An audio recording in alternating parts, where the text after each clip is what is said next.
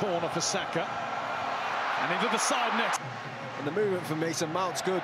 He's better than Maguire. Who gets it down to Saka. Mount, a midfield of youthful, unscarred. Nothing for the challenge of Saka. Saka. Saka. I feel like they're getting away with quite a bit. Heavy going. Saka. Too strong for Saka.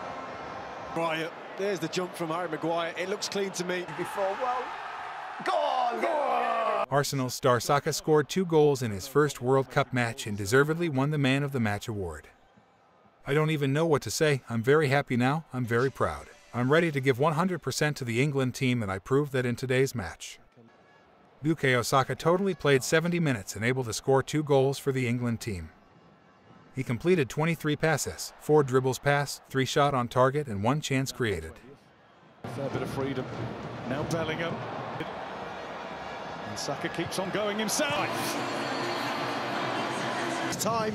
He shifts the ball. But they're chasing. What about that? More and more. That's exactly it right there. Yeah. Which goal did you prefer? Oh, I haven't even thought about that, you know. Which goal was better? Kieran Trippier's getting involved. First one? Yeah, I'll go with the first one.